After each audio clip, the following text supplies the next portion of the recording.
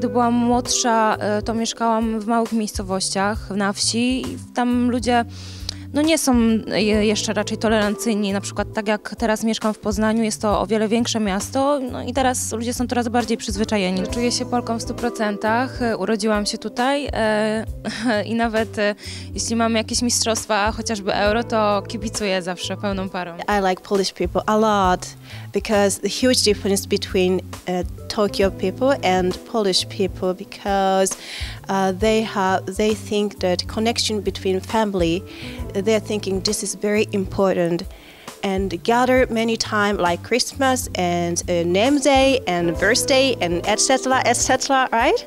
But in Japan, just family gather just one time per 1 year like this, and even people don't know who is living next to my, for example, apartment next door. Yeah, but in Poland it will never happen. Everyone care about each others and go and chat and talk. W tramwaju do pracy. Właśnie miałam takie troszeczkę sytuację do tramwaju, dużo sytuacji w metro. Siedziłam obok jedno człowiek, albo nie chciał siedzieć obok mnie, bo po prostu jestem czarny, no. Kiedy też siedziałam na tramwaju i jedna człowiek powiedział dla mnie, o patrz murzy i pluł dla mnie. Nie, po prostu nie dla mnie, obok mnie i wysiadłam na tramwaju. Przykro mi bardzo i właśnie płakałam, myślałam do mojego kraju, ale to już dawno było, ale nie wszystko ludzi, wiesz, to patrzę od razu, o ten dziewczyna jest miła albo tego.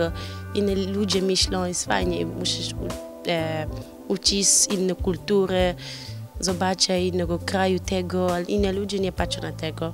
Inni ludzie po prostu kraj Polski to jest mój kraj, dziewczyna Polaków to jest Polaków, czarny to jest czarny. It's all about being open-minded. So for me, I like to talk. I like to get to know people, and also for them, you know, it's very like something different. So they want to get to know you more, and why not? You know, why shut them out? Like they'll never know. So I like to just talk. But they're nice. So far, so good. In Africa, it's a different kind of tradition, and we're like very welcoming. You know, like even if they see people of different race.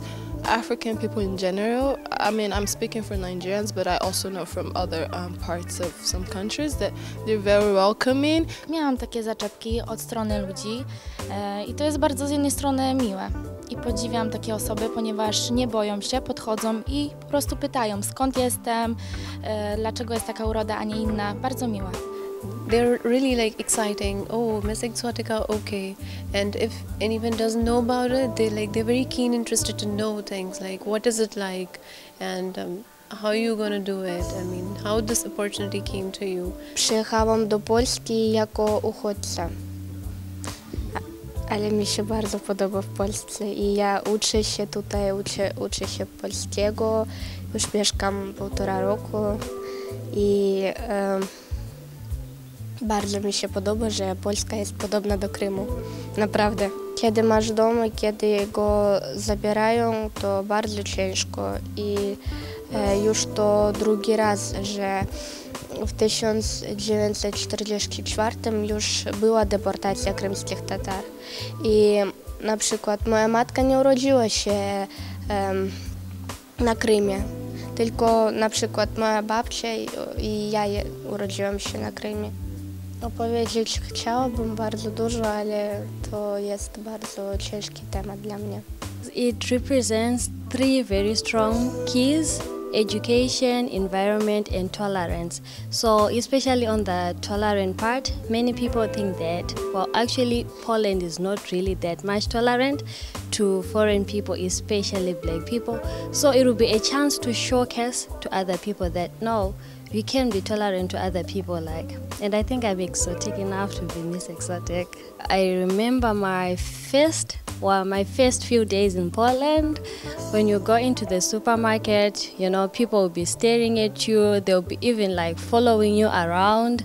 And I remember an incident. I was buying strawberries, and this Polish man walked up to me and was like, "Oh, you don't have this in Africa."